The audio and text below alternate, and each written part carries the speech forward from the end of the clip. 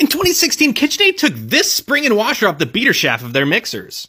They were always included on the tilt head until then, and unfortunately they were never included on the Professional 600 Pro 5 Plus. So we knew we had to spring into action and manufacture them for you. The spring and washer work with both the Professional 600 style and the tilt head style of machine. Let's show you how easy it is to install. We're going to start with a screwdriver and a rubber mallet, and we're just going to tap this drip ring off just like that. Next we'll take a 1/8 inch punch and punch out this pin right here. With the pin out of place, this planetary just pulls down just like that. Then we'll take a pair of snap ring pliers and remove this snap ring right here. This gear's now ready to just pull up out of place. There's one pin underneath it that we can just pull out by hand.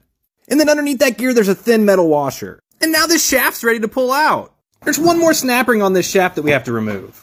And simply slide on the spring and washer. Now follow the same steps in reverse. Snap ring, penetration, thin metal washer, pin, gear, and the top snap ring.